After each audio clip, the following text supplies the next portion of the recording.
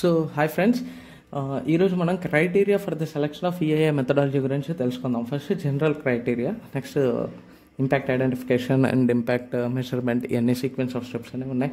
So first general simplicity. The methodology should be simple so that available man power with limited background knowledge can grasp and adapt it without much difficulty.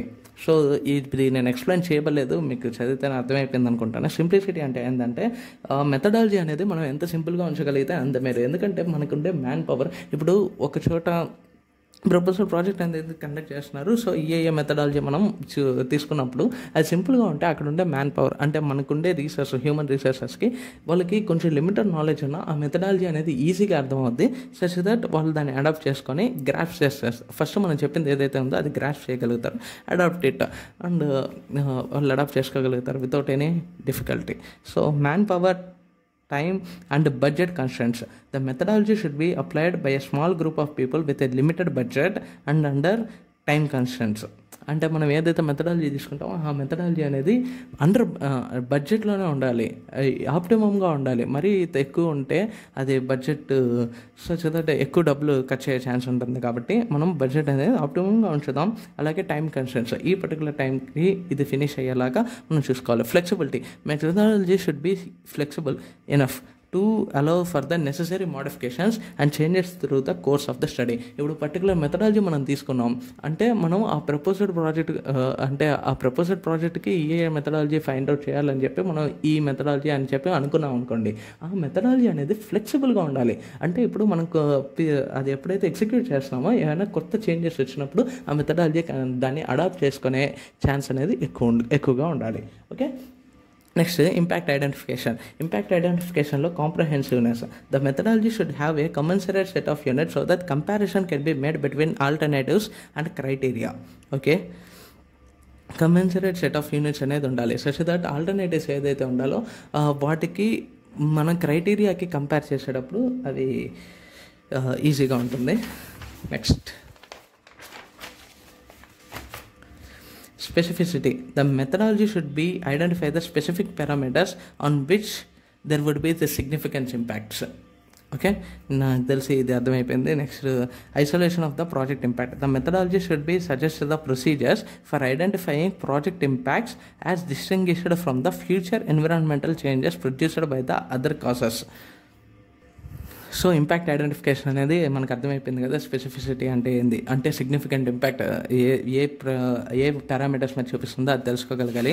ఆ తర్వాత మనకి కాంప్రహెన్సివ్నెస్ అంటే commensurate set of units అనేది use చేసుకుంటే ఆల్టర్నేటివ్స్కి క్రైటీరియాకి మంచి comparison అనేది మనకి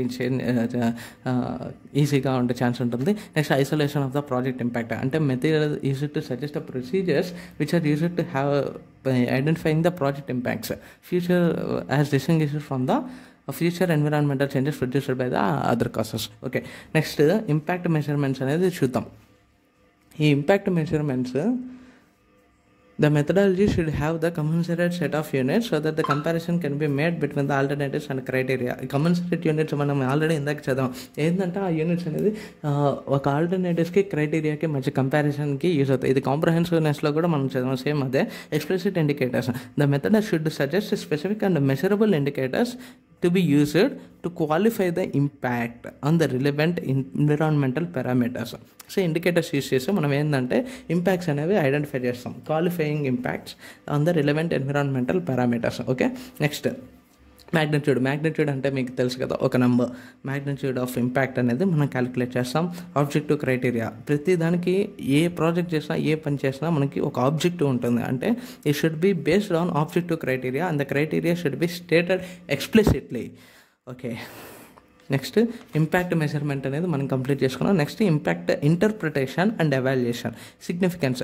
this methodology should be able to access the significance of measured impacts on in local, regional and national scale. ఓకేనా, ఈ ఇంపాక్ట్స్ ఏదైతే క్యాలిక్యులేట్ చేస్తుందో అది కేవలం లోకల్ మాత్రమే కాదు, రీజనల్గా, నేషనల్గా కూడా మనం క్యాలిక్యులేట్ చేసుకోవాలి. Explicit criteria. This criteria and assumptions employed to determine the impact significance should be explicitly stated. Okay, portrayal of with and without situation. With and without situation అంటే ఇప్పుడు ఫర్ ఎగ్జాంపుల్ ఒక proposal project అనేది ఒక certain methodology follow అవుతుంటే ఆ project అనేది ఎంత impact చేస్తుందో చూడాలి. ఆ ప్రాజెక్ట్ లేకుండా ఉన్నప్పుడు for example flora and fauna మీద తీసుకుంటే అప్పుడు ఇంపాక్ట్ ఎలా ఉందో చూడాలి. ఓకేనా? సో అది అనమాట. Next uncertainty of the possible impacts is a very real problem. In environmental impact assessment.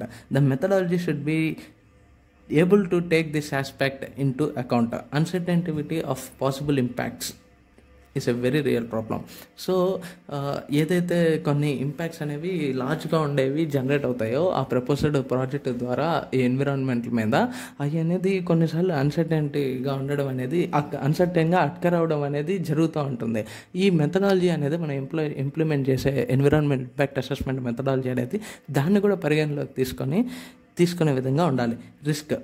Risk అంటే the methodology should identify impacts that have very low probability of occurrence but A high potential for the damage and loss. అంటే probability of occurrence అనేది తక్కువ, అంటే ఆ particular impact అనేది ఒక parameter తీసుకుంటే for example material assets మీద తీసుకుందాం. ఆ పర్టికులర్ మెటీరియల్ అసెట్స్ మీద ఈ ప్రపోజ్డ్ ప్రాజెక్ట్ ద్వారా అక్కర్ అయ్యే ఇంపాక్ట్ అనేది మనకి ప్రాబిలిటీ అనేది తక్కువ, అంటే అక్కర్ అయ్యే ఛాన్స్ చాలా తక్కువ. కానీ ఒకవేళ అక్కరైతే మాత్రం అది గ్రేట్ డ్యామేజ్ అనేది కాజ్ చేస్తుంది అనుకోండి. సో ఆ ఇంపాక్ట్ మనము environmental impact assessment methodology select చేసుకునేటప్పుడు అది మనం పరిగణలోకి తీసుకోకపోతే మనము ఆ ఎన్విరాన్మెంటల్ ఇంపాక్ట్ అసెస్మెంట్ మెథడాలజీ అనేది కరెక్ట్ కాదు. సో రిస్క్ ఏవైతే ఫ్యాక్టర్స్ ఉన్నాయో అది కూడా మన ఎన్విరాన్మెంటల్ ఇంపాక్ట్ అసెస్మెంట్ మెథడాలజీ అనేది అడాప్ట్ చేసుకోవాలి. వాటి మీద కూడా కొంచెం లైట్ని త్రో చేసి ఉంచాలి. ఆ రిస్క్, సో అదే చెప్తున్నా, it should identify the impacts that have low probability of occurrence but a high potential for damage and loss. ఓకేనా? Next depth of analysis. The conclusions derived from the methodology should be able to provide sufficient depth of analysis and instill confidence in the users including the general public. అంటే ఇప్పుడు conclusions అనేవి derive అయినాయి మనకి environmental impact assessment methodology ద్వారా. ఇప్పుడు ఆ environmental impact assessment methodology ద్వారా derive అయిన కంక్లూజన్స్ అనేవి సఫిషియంట్ నాలెడ్జ్ అనేది మనకు ప్రొవైడ్ చేయాలి. డెసిషన్ తీసుకునే వాళ్ళకి సఫిషియంట్ నాలెడ్జ్ అనేది ప్రొవైడ్ చేయాలి. And instil confidence in the users including the general public. Okay? Next alternatives comparison. It should provide a sufficiently detailed and complete comparison of the various alternatives readily available for the project under study.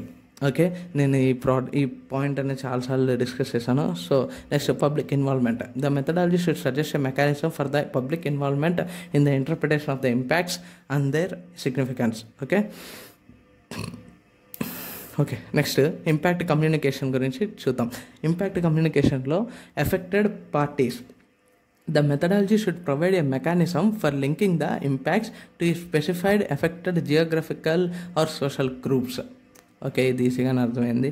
Setting description, ఇది పేరు కొంచెం ఇప్పుడు affected parties అనగానే మనకి just కొంచెం idea అనేది వస్తుంది. ఈ సెట్టింగ్ డిస్క్రిప్షన్ అంటే కొంచెం మనకి సడన్గా అర్థం కాదు, కానీ అదేం లేదు. Just it should provide a description of the project setting to aid the users in the developing and అడెక్వేట్లీ comprehensive overall perspective. అంటే యూజర్స్ ఎవరైతే ఉంటారో వాళ్ళకి ప్రాపర్ డిస్క్రిప్షన్ అనేది ప్రొవైడ్ చేయడం, అంతకంటే ఏం లేదు అక్కడ. Okay, next summary format. It should provide the results of the impact analysis summarised in a format that will give the users who range from the relay public to the decision makers sufficient details to understand it and to have confidence in the assessment. ఇది point అనేది మనం discuss చేస్తూనే ఉన్నాం. Key issues. It should provide a format for highlighting the key issues and impact identified in the analysis. అంటే ఆ మెథడాలజీలో ఆ ఫార్మాట్లో ఎలా ఉండాలంటే కీ ఇష్యూస్ ఏవైతే ఉన్నాయో హైలైట్ అయ్యే విధంగా. ఇది కూడా నేను చాలాసార్లు చెప్పాను. Okay, so that's all for this video.